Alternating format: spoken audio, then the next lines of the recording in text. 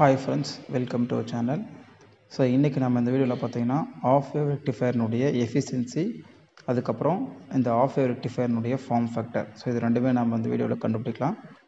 So அது பார்க்குறதுக்கு முன்னாடி ஃபஸ்ட்டு வந்து ரெக்டிஃபயர் எஃபிஷியன்சினா என்ன, அதனுடைய டெஃபினேஷன் பார்த்துட்டு அதுக்கப்புறம் ஆஃப் வேவ் ரெக்டிஃபயர்னுடைய எஃபிஷியன்சி எவ்வளோன்றதை நம்ம பார்க்கலாம். ஃபஸ்ட்டு பாருங்கள் ரெக்டிஃபயர் எஃபிஷியன்சி. ஸோ இந்த ரெக்டிஃபயர் எஃபிஷியன்சி நம்ம எப்படி டிஃபைன் பண்ணுறோம்னு பார்த்தீங்கன்னா, it is defined as the ratio of output DC power at load and the input AC power. So இப்போ பார்த்தீங்கன்னா ஒரு ரெக்டிஃபயர் இருக்குது, நம்ம ஆஃப் ரெக்டிஃபயர் எடுத்துப்போம். ஸோ ஃபஸ்ட்டு வந்து டிரான்ஸ்ஃபார்மர், ஸோ இது வந்து கோரு, ஸோ இங்கே டயோட் இருக்குது, அதுக்கப்புறம் லோட் ரெசிஸ்டன்ஸ் பார்த்திங்கன்னா இங்கே லோட் ஆர் வச்சுக்கிறோம் நம்ம. ஸோ அதுக்கப்புறம் டயோடு டி. ஸோ இந்த இடத்துல இந்த ரெசிஸ்டன்ஸில் தான் நம்ம என்ன எடுக்க போகிறோம், அவுட்புட் வோல்டேஜ் எடுக்க போகிறோம். ஸோ இங்கே இருக்கிறது இன்புட் வோல்டேஜ் விஐ, அதாவது செகண்டரி வைண்டிங்கில் ட்ரான்ஸ்ஃபார்மர்னுடைய செகண்டரி சைடில் தான் நம்ம வந்து இன்புட் வோல்டேஜ் இருக்குது.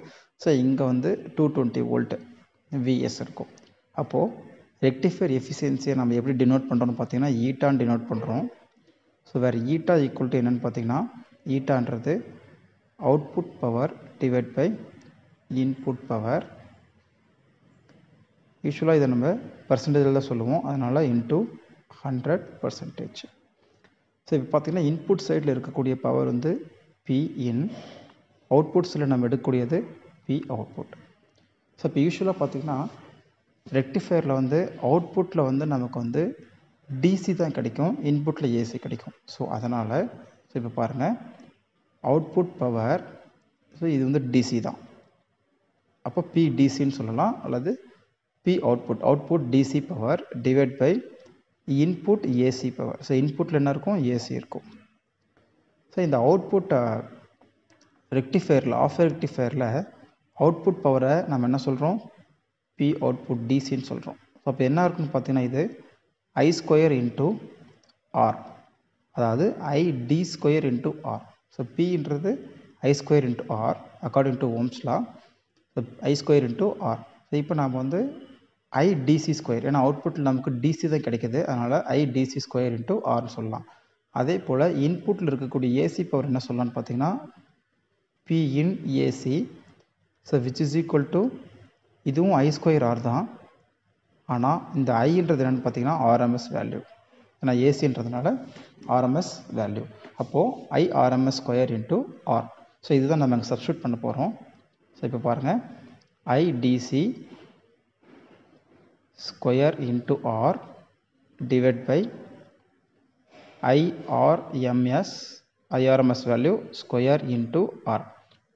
ஆர் நமக்கு கேன்சல் ஆகிடும். ஸோ அது மட்டும் இல்லாமல் ஸோ நமக்கு வந்து ஏற்கனவே ஆஃப் வேவ் ரெக்டிஃபயர்னுடைய ஐடிசி நம்ம கண்டுபிடிச்சிருக்கோம். ஐடிசின்றது ஐ ஆவரேஜ்ன்றது ரெண்டுமே ஒன்று தான். அப்போது ஐடிசின்றது என்னென்னு பார்த்தீங்கன்னா IIM by by, IIM by by. அதே போல் ஐஆர்எம்எஸ் வேல்யூவும் கண்டுபிடிச்சிருக்கோம். ஸோ அந்த வீடியோ பார்க்காதவங்க நீங்கள் வீடியோ பார்த்துக்கோங்க. IIM divide by 2. ஸோ இது ரெண்டுத்தையும் கொண்டு வந்து நம்ம இந்த ஈக்குவேஷன் சப்ஸ்டியூட் பண்ணலாம். ஐடிசி ஸ்கொயர்ன்றது என்னென்னா IIM divide by by whole square whole divide by IIM by 2 whole square. So பார்த்தீங்கன்னா நமக்கு வந்து IIM square divide by by square into இந்த நியூமரேட்டர் இருக்கிறது, சாரி டினாமினேட்டர் இருக்கிறது நியூமரேட்டருக்கு வந்துச்சுன்னா உங்களுக்கு 2 ஸ்கொயர் வரும். அப்போ 4 divide by IIM square, IIM square, திரும்ப ஐஎம் ஸ்கொயர் கேன்சல் ஆகிடும். ஸோ நமக்கு என்ன கிடைக்குன்னு பார்த்தீங்கன்னா 4 டிவைட் பை பை ஸ்கொயர் கிடைக்கும். So which is equal to, so இதை நீங்கள் சால்வ் பண்ணிங்கன்னா நமக்கு கிடைக்கக்கூடியது 40.56% நமக்கு கிடைக்குது. ஸோ இதுதான் பார்த்திங்கன்னா ஆஃப் வேவ் ரெக்டிஃபயர்னுடைய எஃபிஷியன்சி. ஸோ இது வந்து கிட்டத்தட்ட கம்மியாக தான் இருக்குது. எஃபிஷியன்சி எப்பவுமே நமக்கு வந்து 100% இருந்தால் தான் வந்து அந்த சிஸ்டம் வந்து பெஸ்ட்டு சிஸ்டம். பட் 100% இல்லைனா கூட மேக்ஸிமம் எஃபிஷியன்சி நமக்கு இருக்கணும். பட் ஆஃப் வேவ் ரெக்டிஃபயர்னுடைய எஃபிஷியன்சி 40.5 தான். ஸோ இதுதான் disadvantage of of wave rectifier. So இப்போ நம்ம வந்து ஃபுல் வேவ் ரெக்டிஃபயர் நம்ம பார்க்கும்போது எஃபிஷியன்சி எவ்வளோ இருக்குன்னு நம்ம பார்க்கலாம். இப்போ நம்ம ஃபார்ம் ஃபேக்டர் பார்க்கலாம். ஆஃப் வேவ் ரெக்டிஃபயர்னுடைய ஃபார்ம் ஃபேக்டர் பார்க்கலாம். Of wave ரெக்டிஃபயர்னுடைய form factor. Form ஃபேக்டர்னுடைய definition பாருங்கள். It is defined as the ratio of RMS load voltage and the average load voltage. அதாவது லோடு வோல்டேஜில் கிடைக்கக்கூடிய RMS, அதாவது லோடில் கிடைக்கக்கூடிய VRMSக்கும் அதே போல் லோடில் கிடைக்கக்கூடிய V ஆவரேஜுக்கும் உள்ள ரேஷியோ தான் பார்த்தீங்கன்னா form factor. So form factor நாம் வந்து FFன்னு டினோட் பண்ணிக்கலாம். ஸோ இந்த ஃபார்ம் ஃபேக்டர் வந்து பார்த்திங்கன்னா which is defined as VRMS divided by V average value. So form factor வந்து பார்த்திங்கன்னா is always greater than or equal to 1. So which means RMS value is always greater than or equal to average value. So இதெல்லாம் நீங்கள் ஞாபகம் வச்சுக்கோங்க. So competitive point of view ரொம்ப யூஸ்ஃபுல்லாக இருக்கும். So இப்போ ஃபஸ்ட் நம்ம form factor for of rectifier கண்டுபிடிச்சிடலாம். ஸோ நமக்கு தெரியும் VRMS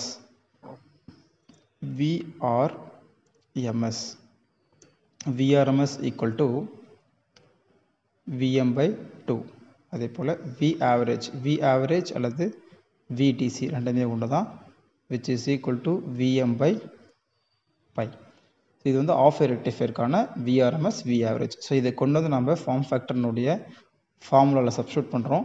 VRMSன்றது Vm divided by 2 divided by Vm by pi. Okay, Vm இதை நம்ம சால்வ் பண்ணலாம். Vm by 2 into pi by Vm. Vm cancel, which is equal to pi by 2. So pi equal to 3.14 divided by 2. Solve பண்ண நமக்கு கிடைக்கிறது 1.57. So which is greater than 1. So the form factor for off wave rectifier is 1.57. So இப்போ பார்த்தீங்கன்னா இந்த வீடியோவில் நீங்கள் of wave ரெக்டிஃபயர்னுடைய efficiency அதுக்கப்புறம் form factor நம்ம கண்டுபிடிச்சோம். நெக்ஸ்ட் வீடியோவில் வந்து of wave ரெக்டிஃபயர்னுடைய peak inverse voltage எவ்வளோன்றதை நம்ம பார்க்கலாம். Thank you friends.